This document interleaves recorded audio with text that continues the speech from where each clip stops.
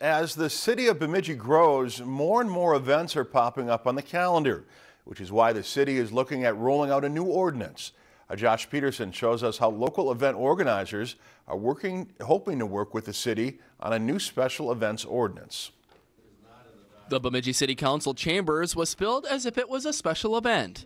Only this time it was filled with event organizers who were concerned about a proposed special events ordinance that was receiving a second reading. I think really just kind of looking at a process over the last year of what other cities do, what works, what doesn't work, and having kind of open communication with all the event organizers as well as the businesses. During its second reading, organizers from many of Bemidji's established events brought forth their concerns about the proposal. Some with so many questions that a request was made to have a special work session on the event's topic. There's lots of questions, and I know that there's many organizations in this crowd tonight that are concerned. Some things in here we don't know what it means yet because we haven't filtered that out kind of through all the different people that this is going to apply to. So if we could have some discussion in the next month, I think would be great.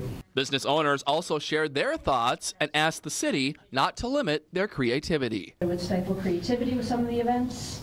They were limited to large nonprofits that have the staff or the budget to do it, or businesses that are much more established. And so taking this back to the drawing board, getting more input, I think will help it be a better policy. While those in attendance agree that a policy and process needs to be put in place, they would like to be included in the creation of the special events ordinance.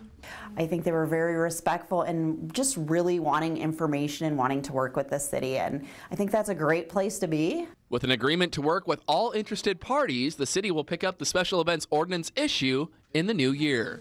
In Bemidji, Josh Peterson, Lakeland News. The City Council voted and agreed to continue the ordinance hearing during its meeting on January 22nd. If you enjoyed this segment of Lakeland News, please consider making a tax-deductible contribution to Lakeland PBS.